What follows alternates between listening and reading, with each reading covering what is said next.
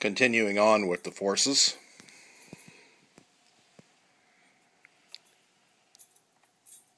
part of the group that released last Saturday. These are the white safety orange. The reverse of the safety orange and white.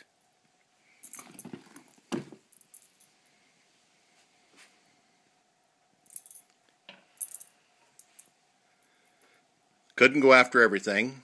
Not everything was worth going after. Foamposite lows. Had to get them. Quick strikes, all of them. Got lucky. The very nicely done shoes. The Dubrays match the color of each shoe and yet still keep the 30th anniversary theme. And as I pointed out with the safety orange earlier, first time I've seen SB strings that I can remember in a force. Shipped that way, at least. I've replaced a lot of strings aftermarket. Orange swoosh on the outside, and that on the interior. Same color. In this case, white as the shoe. A nice setup. Seems to be how they've decided to go with these Foamposite low forces. And we should see that trend continue. A bit heavier overall.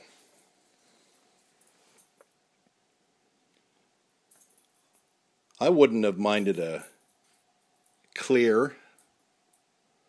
In this case, they could have done an orange clear. See-through, let's call it.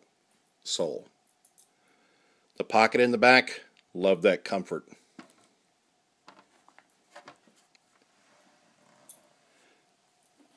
The white safety orange, excellent shoes.